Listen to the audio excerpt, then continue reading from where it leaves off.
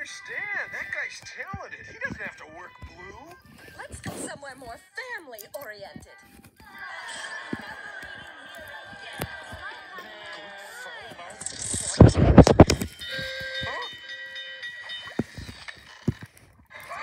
The Krusty Krab!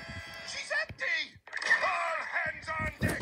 Fasten the front doors! Brace the cash register! Break out the Happy Snacks! Squidward, where have all me beautiful paying customers gone? Apparently, the two barnacle-mouth brothers just learned a new word. And Spongebob just said it over the intercom. Well, what was it? What did he say? He said, well, it said... Huh? Spongebob and friends! Front and center!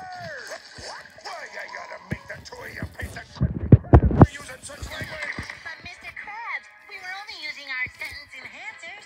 Yeah, it's fancy talk. There ain't nothing fancy about that word. You mean fuck? Yes, that one. Now quit saying that.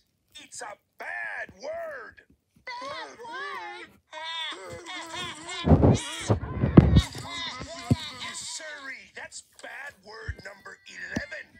In fact, there are 13 bad words you should never use. Don't you mean there are only 7?